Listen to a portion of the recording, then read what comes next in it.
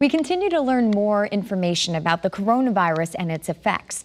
One of the many frustrating parts of this virus is the fact that there are so many potential symptoms, like headaches.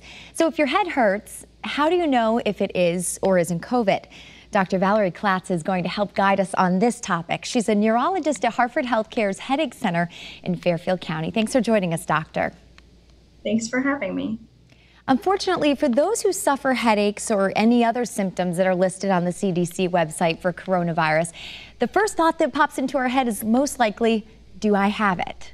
So is this a common symptom? What is the data showing?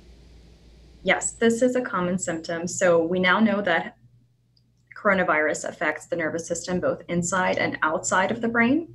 And headache has been one of the top symptoms that we see here. It's listed on the CDC website as one of the first symptoms you could experience in acute illness, as well as seen in patients worldwide.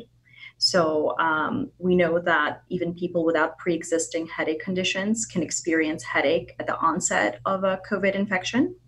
And we see young women being affected more. Interesting. So how are those who have COVID and experienced a headache describing it as? Because I know there are a lot of subtypes of headaches. Like we know about migraines, people explain tension headaches and clusters they feel. But obviously, as you know in your practice, there are so many different types of pains that people can experience.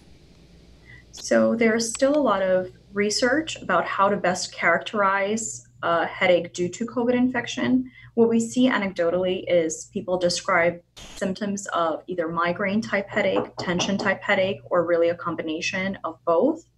And how we're treating it is we're treating it as a secondary headache condition, so a headache due to viral illness.